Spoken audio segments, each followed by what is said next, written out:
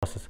Okay, so now we will talk about the mechanical impact, different than the surface hardness. We talk about the Mohs scale for the surface hardening, anti-scratch, and here we have the test and the scale for mechanical strength of the glass, how much energy we can put on the glass before it breaks.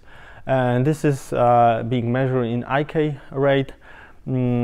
So IK rate is basically a scale where we have different levels and different energy that will boost, and this is like perfectly describe what to do. Yes, so if we want, for example, to test IK 9, we need to take 5 kilogram mass from 200 millimeter height. Yes, and we do it in a test like this. So we put this mass here, there is an electromagnet, and we put our glass down there, and we just drop this, and we see if it breaks or not. If not, of course the test is passed. If not, if it breaks, it's not. So we will try to find the where we are on the scale, and if we're not where we want to be, of course we try to maybe change the glass type, like change the from thermally tempered to chemically strengthened, or maybe go to the thicker glass. Sometimes it's just the only solution, yes, to use the thicker glass to have this stronger.